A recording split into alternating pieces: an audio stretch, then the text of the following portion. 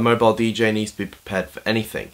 So I'm going to give you in this video a list of some of the bits and pieces I have in my toolkit that I take to every single gig. So let's get started. These are cable ties, also known as zip ties. Super useful for securing cables together and keeping everything neat, attaching cables to T-bars and truss, things like that. Speaking of securing and neatening up cables, next up is gaffer tape. You need gaffer tape at every single gig. It's probably one of the most important things to have in your toolkit, and I'm sure all of you have a roll of this at home. Perfect for securing down cables and pretty much doing everything. Along with gaffer tape we have electrical tape, preferably in black. I just don't think you can find a red roll at the moment. But this is perfect again for securing down cables, keeping everything nice and neat.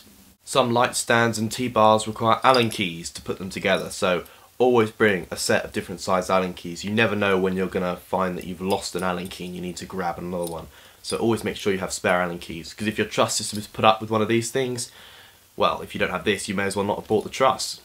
Safety is a priority, so everyone should be using these on their light setups. This is called a safety bond or a safety chain, because they used to be made of chain, they're now really made of steel cable, and they're used to go around your light, a mounting point in your light, and around the truss. So if the main clamp fails, your light's not going to fall and hurt anyone.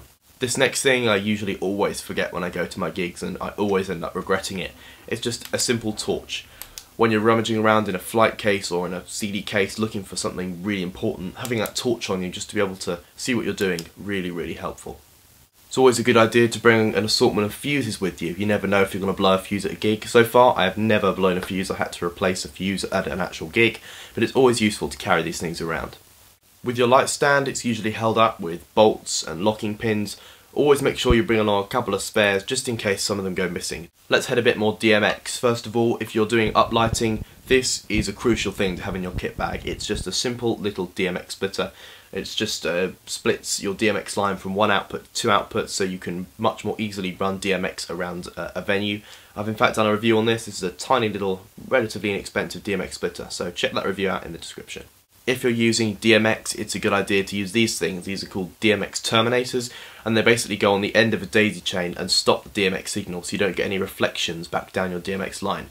If you sometimes see errors with your lights while you're programming, it's probably because you're getting errors being sent back down your DMX line, and having a terminator, that will stop that. Still talking about DMX here, but this time wireless. If you're doing uplighting at an event, it's always really useful to have wireless systems in your kit bag. If you need to run a light on the other end of the room and you want to control it via DMX, well, you're going to have to run a really long cable. Well, not if you're using wireless DMX. You can just set the system up and wirelessly transmit your DMX signal all around the venue. This here is the American DJ Wiflex system. I've in fact done a review of it on my YouTube channel, so just check out the link in the description below to go see that video. Also, glow sticks. It's a good idea to have a few of them in your case to throw out to the crowd. If you're using wireless mics at an event, it's always a good idea to have a wired mic spare, just in case something goes wrong. It's always a good idea to bring some spare audio adapters, particularly this guy here. This is a 1/4" jack to 3.5mm adapter, and most of you will know this is what connects our headphones into our mixers or MIDI controllers. It's always a good idea to have quite a few of these spare. Speaking of queuing, always make sure you bring a pair of backup headphones. You never know when they're going to come in handy. Also, it's really important you don't forget your flashing American DJ glasses. This is one of the most important ones. Always bring a little kit of tools. This I got from IKEA for like £5 or £6 I think, and it's got a hammer and pliers and screwdriver and everything in here that you could possibly need. So always make sure you bring some tools to your event. It's always a good idea to have a couple of bungee cords. Really useful when loading gear into the car so it doesn't slide around everywhere.